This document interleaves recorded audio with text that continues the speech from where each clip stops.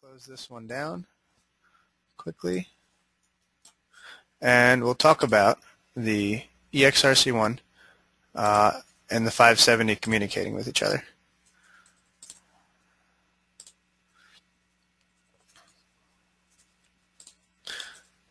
So let's look at this application for CANbus master.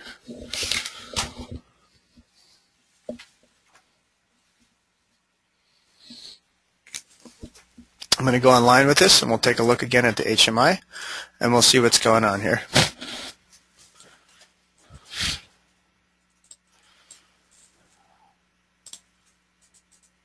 All right, got to plug up the right one.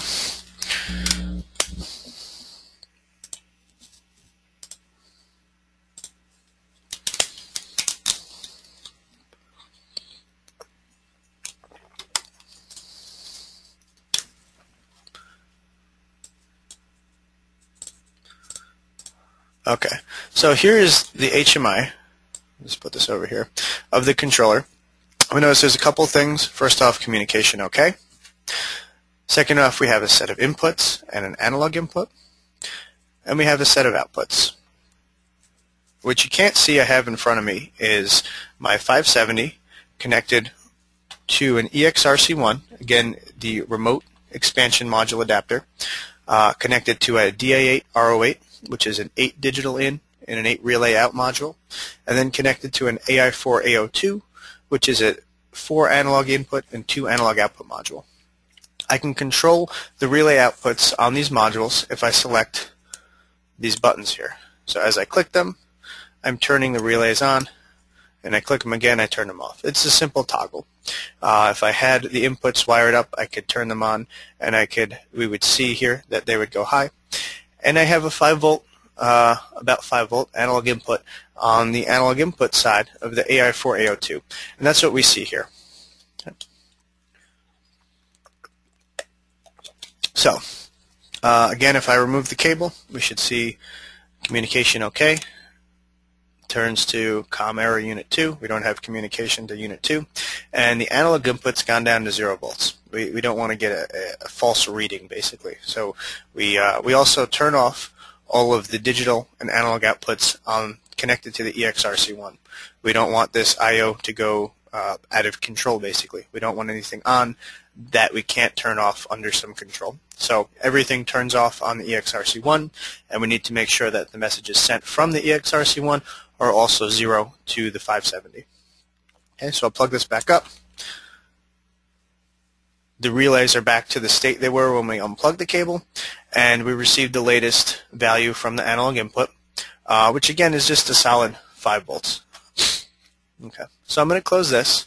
We'll take a look at the application for the 570 first, and then we'll look at the EXRC1 application. So if I go to main module, you notice we have 2 subroutines in the main. Click on main first. And so exactly what we should expect to see if we're doing communication. System bit 2 is a power-up bit.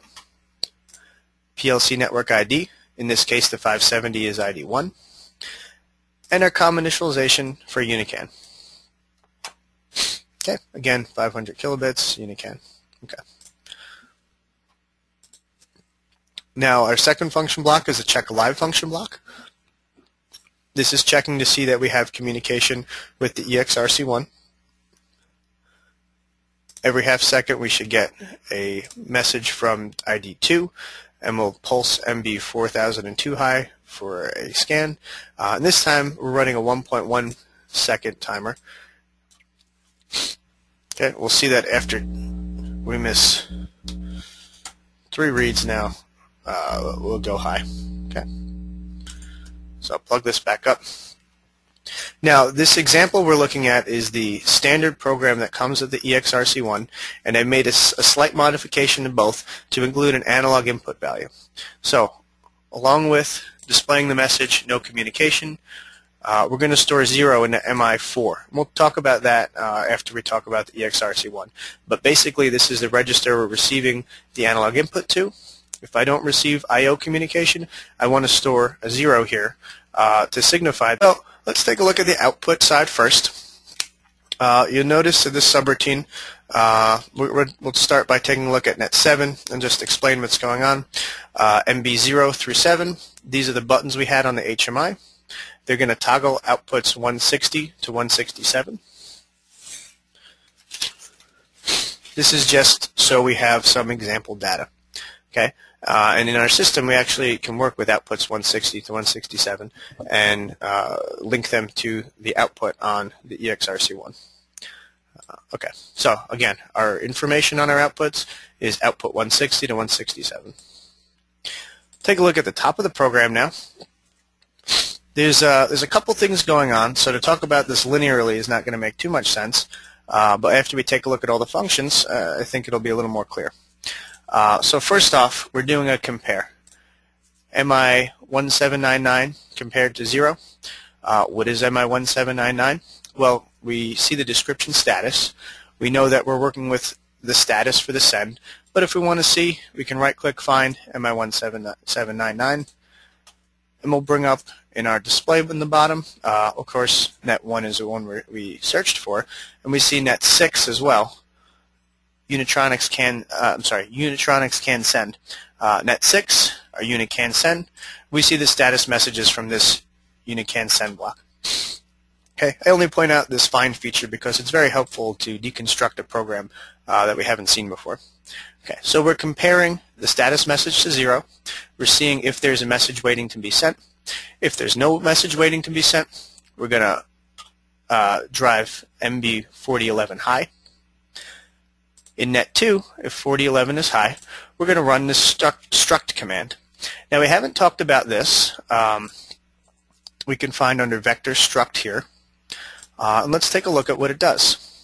Now, if you noticed, the only values, the only registers that we were able to select with the UniCAN send function block was memory integers. Now, this might seem like a limitation at first. You say, what about my system bits, my system longs, double words, memory floats, every other type of operand I have available to send? Well, the UniCAN send function block is designed to send memory integers, and this way it can send things efficiently. What we can do is package our mixed data types into a memory integer vector, and that's exactly what the struct function block does. You notice that we have a parameter here, copy data direction. We've got two options, from vector to mixed data locations, and from mixed data locations to vector. What we're going to do is take mixed data locations, and we're going to create a vector from these. So you notice below, outputs 160 with a length of 8. This was our 8 buttons on the HMI, or what was linked to the 8 outputs, 160 to 167. What we do here is link the start operand, and we give it a length, and it will calculate the byte size. Okay, so this whole message, 8 bits, is 1 total byte. And that should make sense. If we add here 1 memory integer, I'll just select the next available, and I say 1, we should see it's 2 bytes. And that should make sense. A memory integer is a 2-byte operand. Okay, I'm going to just get rid of this one. I don't want to change anything. Notice after you make a change as well, you can hit compile before you can hit OK. Just going to make sure that the vector you're trying to calculate makes sense. Anyway, we're going to save this to MI1800. If it was mixed data up to 16 memory integers long, we would save to MI1800 through 1815. Okay, and this is how we're going to enable us to create packages to send with our send command. Okay. Alternatively, the from vector to mixed data locations, because we package this in such a way, on the receiving side, we need to give the same scheme of operands and lengths, and we'll go from a single memory integer vector to all our mixed data types. So we can save outputs to the outputs, we can save bits to memory bits, longs to longs. We just need to make sure we define these structures the same. Otherwise, we're not going to be able to read them outright. It's basically just parsing the information and putting it in the correct places. Okay. So that being said, the important part here is outputs 160 to 167 are being stored in memory integer 1800.